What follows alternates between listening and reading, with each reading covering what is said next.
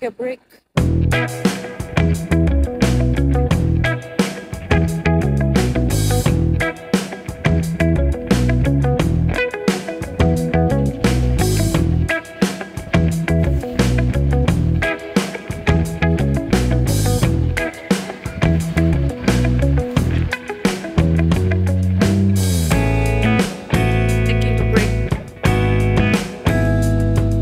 Shopping first, then I'll go.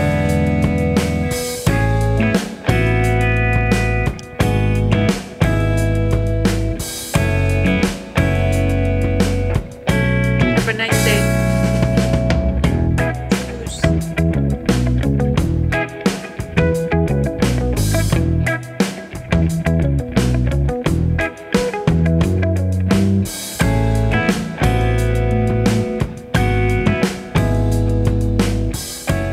So today, magmumukbang tayo. Solo mukbang. Or actually not solo, but because Luna is with me. Rice is life. Tapos sa KFC, bili tayo ng fries, not two fries, regular fries. Lagyan natin dyan.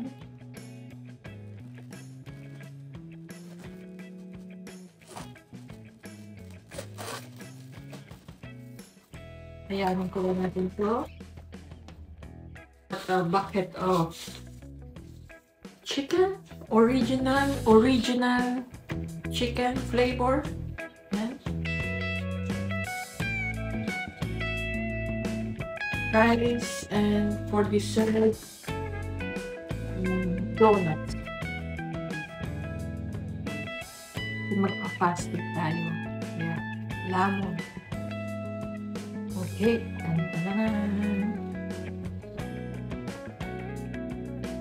Siyempre, kamayin para mas masarap.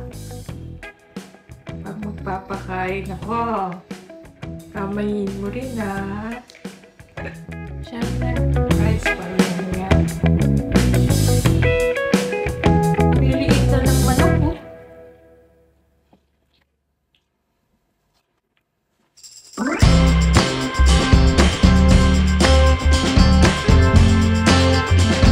Nakalimutan ako rin eh.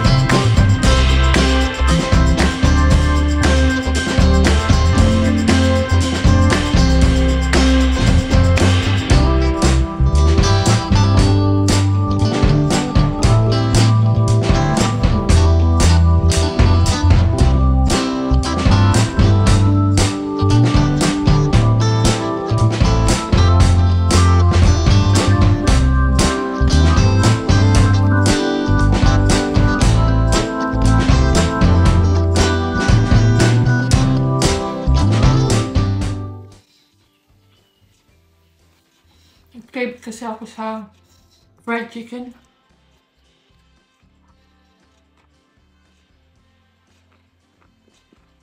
Mga Pilipino dito, pag pumupunta sa KFC yan, hindi sila, nagdadala sila ng kanin. Kaya ako, inuuwi ko na lang kasi dito at least may kanin. Mas masarap ito sa kanin o kaya sa spaghetti, di ba? Yun ba ang laman ng bucket chicken? Nanay lang to.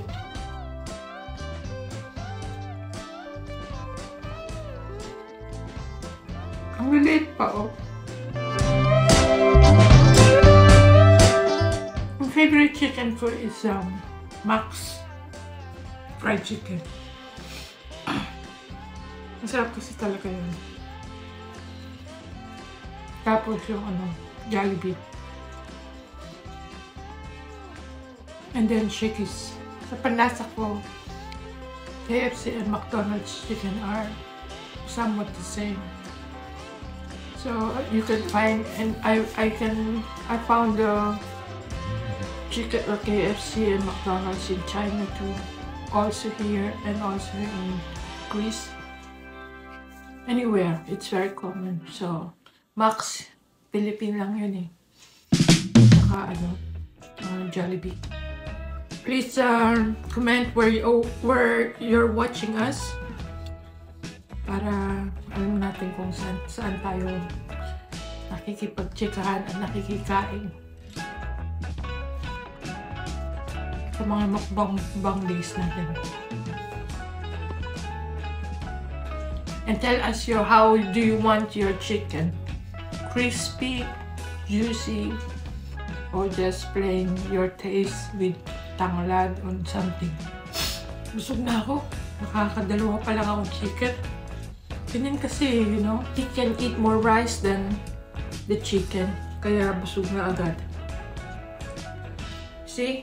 Hindi ko pa nagalaw yung fries ko. Malamig na kasi. Ayoko ng malamig na fries. In Philippines, we eat with our hand. It's better and we enjoy it more than using utensils.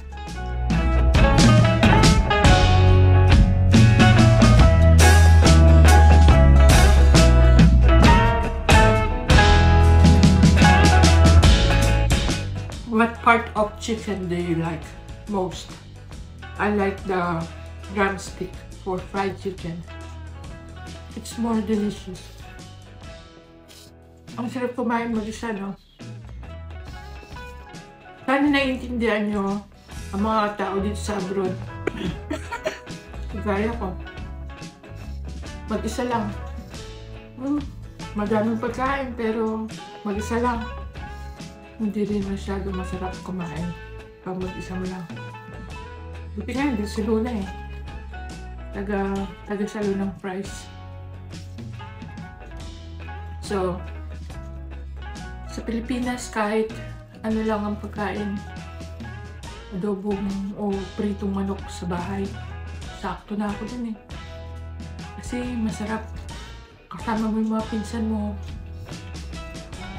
You can be with your family or your friends.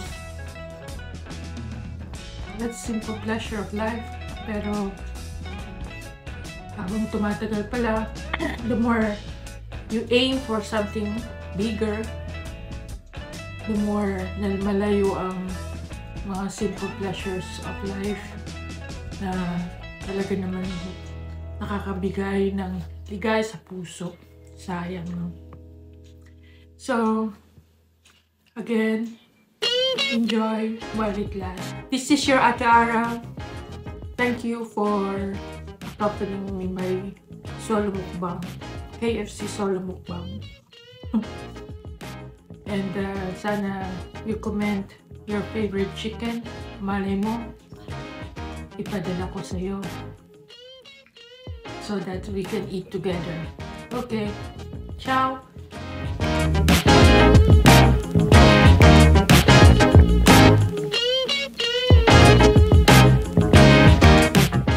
Ang sarap ko!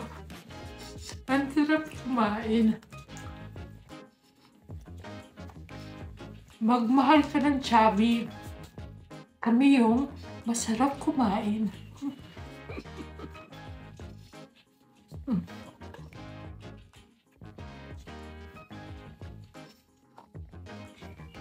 Ingat po!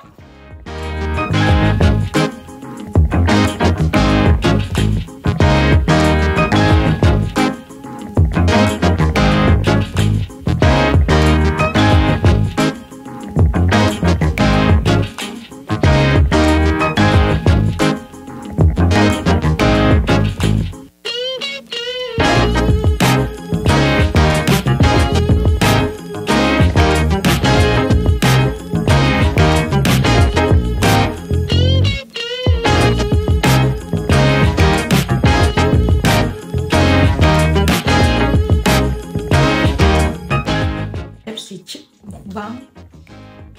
Busog na talaga ako. At hindi ko gusto ibigay kay Luna yan dahil maalat yan. Konti lang. It's time now for our food. Here I have my favorite Boston cream, and Bavarian. These are my old-time favorite. I like Dunkin' Donuts, also Mr. Donuts, but because here no Mr. Donuts, so Dunkin' Donuts na lang. As I was saying, you comment your favorite chicken meal, and with your dessert, your favorite dessert. And for our celebration of 10,000 subscribers, ooh, I will send you, and we can eat together even if we are miles away from each other. This is the life abroad. Para na tayo nasisiraan ng ulo kasi lagi lang tayo sa social media. Kausap natin ang mga camera, phone, mga taong hindi naman natin kilala.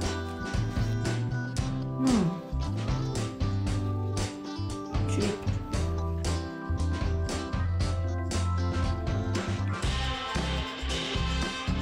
Siyempre, dapat may coffee yan.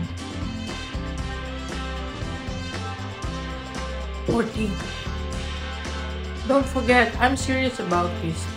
The first who will comment below will receive their chicken meal or their sweet treats from Ate Aramoko.